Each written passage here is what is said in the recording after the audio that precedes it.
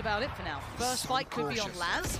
And actually it's a clear, but a good trade out for 10. Wants to over-aggress, keep that space towards Tree, and he does. He wins out, and that's essential. Keeps some of the site safe because Buzz is back in the building and still want to do something for his side. 10 outdone by Zest, and they still stand. Look at the HP, it is low, but they get him off the defuse. The HP is down to nothing. SugarZ3ro has to be the hero here. He's pulled him away from it. He can't get back to it, and he's still finding them.